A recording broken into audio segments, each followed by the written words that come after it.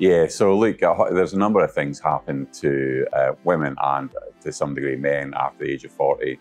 Number one really is that our body stops being able to repair the genetic damage to our skin cells as efficiently, and that has a big impact. And then in women, there also will be hormonal changes that are coming in.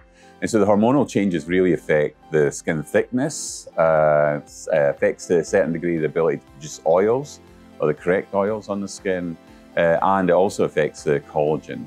So there's a natural decrease in the kind of spongy feeling of the skin, and you will get fine wrinkles coming in there. But one of the biggest changes is, on top of the hormones, is the body gradually winds down its ability to repair genetic damages that are happening in your skin, so making you more susceptible to UV light or free radicals, etc. So, like the visible signs of the changes that as you get older, we all know that you'll start to see wrinkles, and wrinkles really come about for a couple of reasons, and one of them is that you're losing the collagen in your skin, and your skin is actually getting thinner. So that kind of soft sponginess that you associate with young people's skin, that starts to go away, and as a result, the skin starts to suffer. So as the skin gets thinner, it's kind of compounded that there's not such a great barrier between you and the outside environment, and that's damaging the genetic code more on your skin. And so when you use products, when we're really developing these products, we tried to do it in such a way that we restored that barrier to your skin, and we restored some of the changes that were being induced by age, as in we putting ingredients in there that would increase the amount of collagen, that would mop up the free radicals, that would induce your skin to re-thicken again.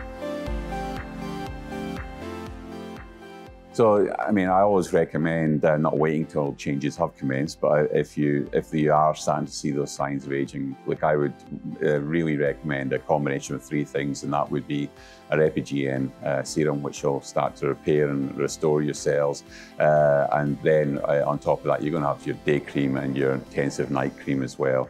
And what they really do on top of the EpiGN is really form a new barrier that's going to protect your skin from the harsh external environment that you have to suffer, as well as some internal damage that these cells will get. And so combining these things with an exfoliant, etc., is really going to reduce those signs of aging, especially the fine line wrinkles. Now you will really feel a difference. Once you start using EpiGN with the two creams, you will start to feel a very visible, a very physical difference in your face and appearance.